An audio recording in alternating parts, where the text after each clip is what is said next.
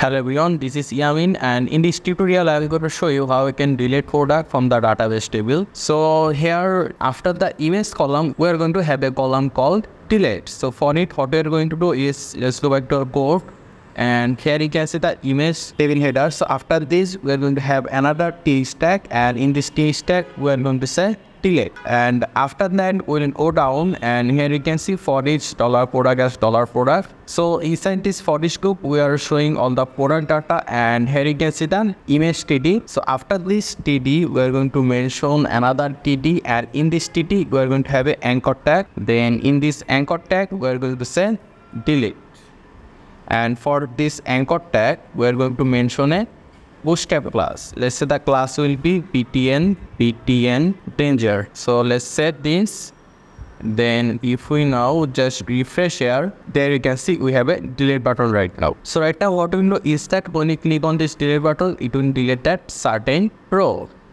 So let's go back, and in this A shape we are going to give to second bracket. Then we'll say here URL to first bracket to single quotation, and it will be delete underscore product, and we need to get the product ID. So in order to get the product ID, here you can see we use $products in order to get the quantity, price, category, everything. So here we are going to say $products, then this arrow sign will get the ID. So if we now save it, then refresh here, and if we click on any delete button, there you can see we are able to go to this URL delete underscore product, and the ID for this product is 4. And if we now let's say click on different product, this one, there you can see we are able to see different ID. So let's go and create a route for this URL. So we go to our routes, then we go to web.php. Let's go down, then let me just copy this route from here, Ctrl+C, then Ctrl+V, and here you can see delete underscore product ID. So let me just copy this delete underscore product from here, and we paste it over here. And from here, from the blade file, we are also sending the ID. So we also need to cache the ID here, and in order to cache the ID we need to give a slash, then to second bracket, and we need to say here ID, and we'll use the admin controller, and the function name will be delete underscore product. Let's save this, and let's go to our admin controller and create this function. So we'll go to our app, then HTTP controller, and here you can see admin controller. So right now let's go down, and here we're going to say public function delete product to first bracket, and first of all we need to cache this ID. So in order to cache this ID we need to say here $ID, then we need to give to second bracket, and here we are going to declare a variable, let's say $data, then we say equal, and after that we need to mention the table model name, and here our table name is product. Let me show you. Our table name is product, and we already add the product table model name at the top of our controller. So we are going to mention the product model name here. We'll give over here double tone fine to first bracket, and we need to mention this $ID here. So we'll say here $ID.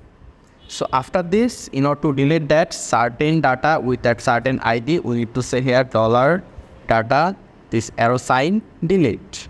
So here what we are doing is that using the specific ID, we are finding the specific row in the product table, then we are storing it in this $data variable. Then we are saying delete that certain data. So it will delete the data, and after deleting the data, we keep the user on the same page. So we say here return, redirect, this arrow sign back. After deleting the data, the user will stay on the same page. So right now make sure to save everywhere. Then let's go back to the browser, then let me refresh here. Okay, I got an error, public, okay, I did a spelling mistake. It will be public function delete. Let me save it, then refresh. And here let's say we want to delete this first one. So right now if I click on this delete option, there you can see the page reloaded, and that certain data is deleted. So right now, just like before in the previous tutorial, in the category part, we added this option over here, are you sure to delete this? So we are going to copy and paste that certain code in our product as well, for this delete button for the product as well. So let's go back to the code and let me just go to the admin, then category.delete.php. After that, let me go down, and for this delete button, we are calling this on click confirmation event. So I'll copy this, then I'm going to paste it for this delete button for the product. So let me just paste it here, on click confirmation event, and after that we'll go down, and here you can see at the end of include admin.js, and in the admin.js you already have that function. Let me just show you. If we just go to the admin folder, and in the js.blade.php we already write this function confirmation event ev over here like this. So we were able to show the same message just like the category over here. So right now, if we now refresh here and click on this delete button, it will show us a pop-up over here like this. Are you sure to delete this? If we cancel, it will not delete that certain data. And let me just delete it. Let me just click OK, and there you can see that data is deleted. And after deleting the data, we are going to show a message.